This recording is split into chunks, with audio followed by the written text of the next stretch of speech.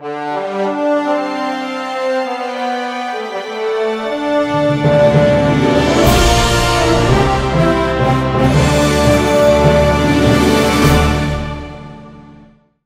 listen, I've had a lot of people that are following our MAPS program ask why we put a box squat in our pre-phase. Right, of MAPS Red in particular, MAPS Anabolic. MAPS Red starts with that in your pre-phase. Why did we put that in there, and how do you do it properly? Well, here's the thing. Squats, very effective, fantastic exercise.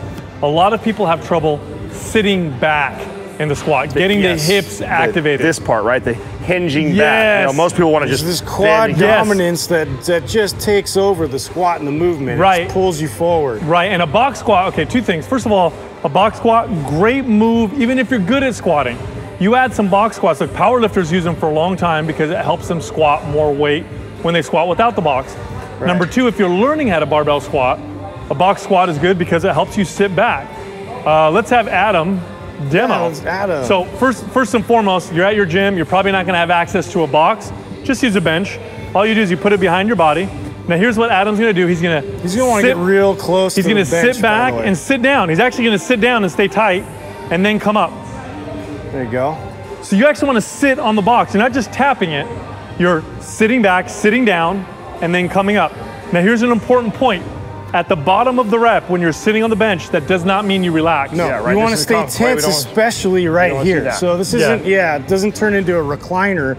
We're actually at the bottom of your lift, you're squeezing even more to make sure that we're getting the response we want. That's right, so you stay tight, sit on the bench for 2-3 seconds, stand back up.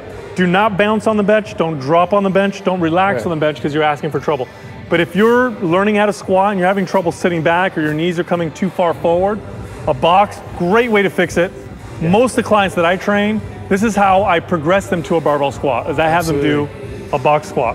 Well, it helps you to get used to this depth. A lot of people don't normally achieve this type of depth in their squat, and so we want to get you nice and comfortable teaching the body how to drive up out of this position. You know, that's a good point, Justin, because the safety of the bench behind you a lot of times helps people sit down more, get down a little further. There's that, they don't have that fear of falling back because they know they have a bench to catch them. And you go light with it, get started, practice it. It's about mechanics, it's not about strength. But I'll tell you what, if you want to use this as a strength movement, if you're experienced, you can use a lot of weight. I've squatted almost 400 pounds with the box.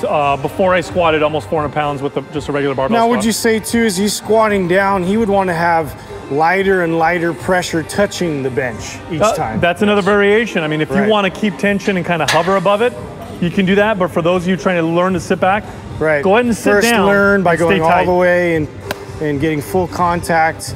I suggest feeling how to tense your way through that at the bottom and then alleviating a bit of that pressure on the bench as you get more advanced. I've seen knuckleheads do this too, which I make sure you don't do this. I've seen people sit on the bench and then lift their legs and then go to stand up. You don't want to do that. That puts all this pressure. Meatheads, gym rats, what else? No. You literally want to stay grounded. You want to stay tense. You want to stay tight. It's there just to assist you to make your client feel more comfortable with coming back into that hinging position. So you still want to maintain that connection to the ground, just like Justin was saying.